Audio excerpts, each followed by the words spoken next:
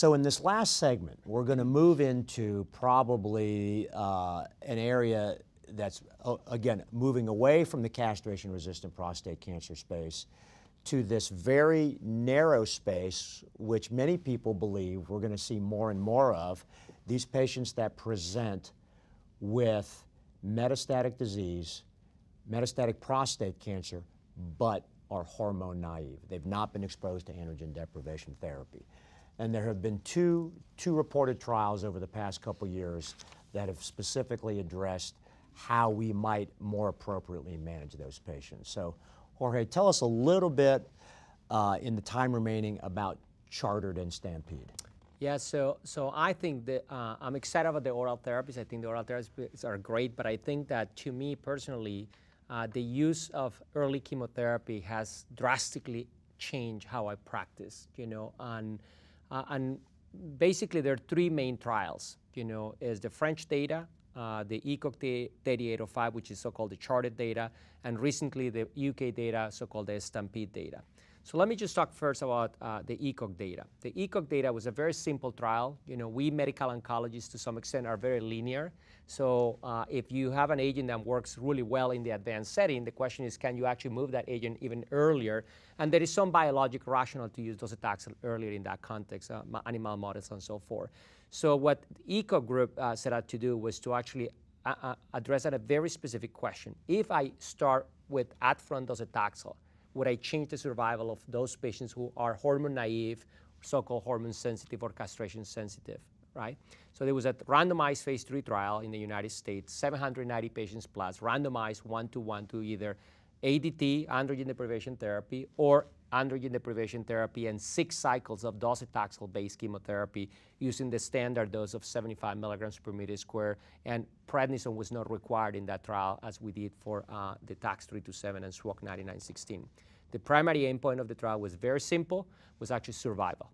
And to me, the survival is quite drastic. If you look at the overall patient population, there is a 13-month difference in median survival in favor of those men who actually went on to get ADT and docetaxel. You know, so from that data itself, I learned 2 things. Number one, that I can see a patient and look at that patient straight in the eyes and tell them, if you have metastatic disease, your median survival is 44 months, because that's the median survival for advanced disease in that context. And if you get chemotherapy up front, then you can improve that median survival by 13 months. The hazard ratio is 0.61 in that context. Now, the biggest controversy that we have perhaps about the ECOG data is who's worthy for chemotherapy. And by that I mean we did a pre-specified analysis looking at volume of disease, low volume patients or high volume patients. And if you look at the median survival for low volume patients, you know, the median survival for both arms has not been reached. If you look at the median survival for patients with high volume metastases, there is a 17-month improvement in favor of those men who actually have docetaxel up front.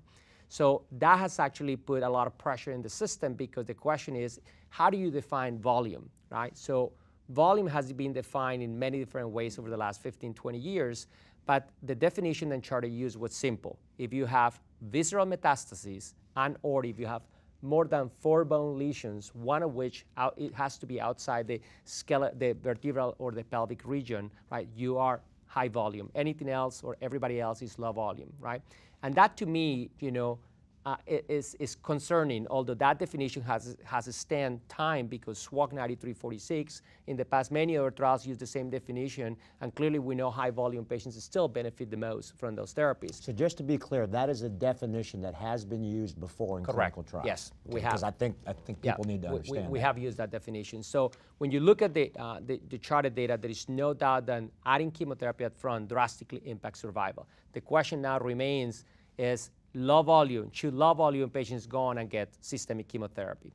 Now, the Stampede data actually look at a very, very same patient population. It was a 6,000 patient trial in the UK with a very clinical trial design that allows you to move and exchange agents that were interesting when we developed the trial, but over time have become obsolete, right? In that context, they use celecoxib and many other things.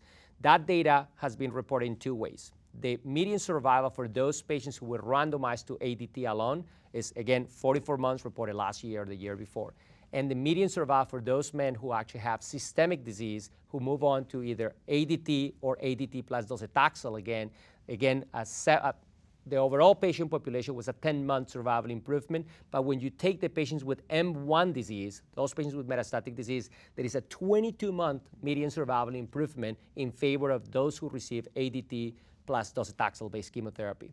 Now, what has created, again, the complexity of understanding this data is the previous French data, Judd 15, that actually was exactly the same that charted, looking at ADT against ADT plus chemotherapy. And in that trial, even updated analysis this year, there was no difference in survival for those who got ADT plus docetaxel compared with ADT alone. So the biggest question is, how come the French data is negative, and yet we have the American data and now the UK data demonstrate a significant survival improvement? And those are the questions that we have there right was a now. difference Well, in one, the amount of there were 300 patients and Correct. 350 patients in the French trial. That's the first thing. It was less power to that study.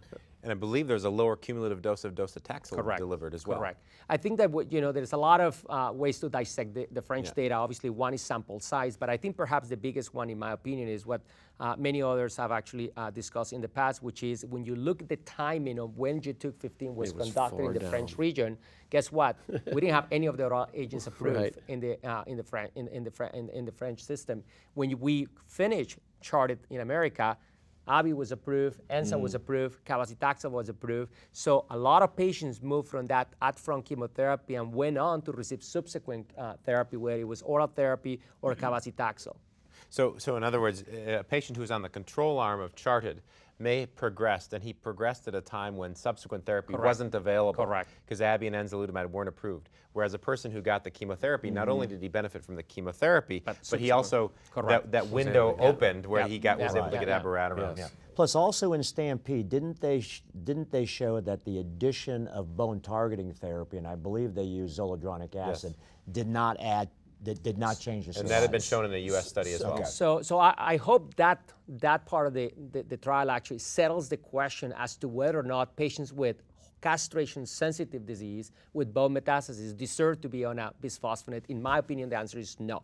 So it is fair to say that when you look at ADT alone in the Stampede data against ADT plus zoledronic acid, the combination of zoledronic acid and ADT was superior than ADT alone. But then if you look at ADT plus chemotherapy against ADT, the median survival, was far better, mathematically speaking, compared with the median survival on the ADT zoledronic acid alone. And therefore, in my personal opinion, I do not believe men with castration-sensitive disease with bone metastases need to receive bisphosphonates or rank ligand inhibitors for a skeletal-related prevention. That's one thing. The other topic is whether or not they need bone health, and whether or not we should actually be using some of these agents to prevent and minimize bone loss. But I think the concept of putting people on zoledronic acid up front, I think that should be. And yet it's happening all the time. Correct. Because in the breast cancer world and in the lung cancer world, oncologists are putting patients on the bisphosphonates early on. So it's not uncommon for me to get a referral from an oncologist, and those patients are already on those therapies. There are patients who have very extensive bony disease at the time of diagnosis, and some of the subset analyses suggest that those patients may benefit. So I don't look down on that. Yeah. It's just the 1 or 2 or 3 Correct. bone met patient. I don't think they. I think in terms of charted, and I was speaking to somebody about this, wasn't about 25% of patients on charted had actually had their primary already treated. Yes. And so, as a urologist, we would be very interested in looking at that population. Right. What does that particular phenotype look like in terms of when they progress relative, what was their Gleason at the time of radical, those types of things.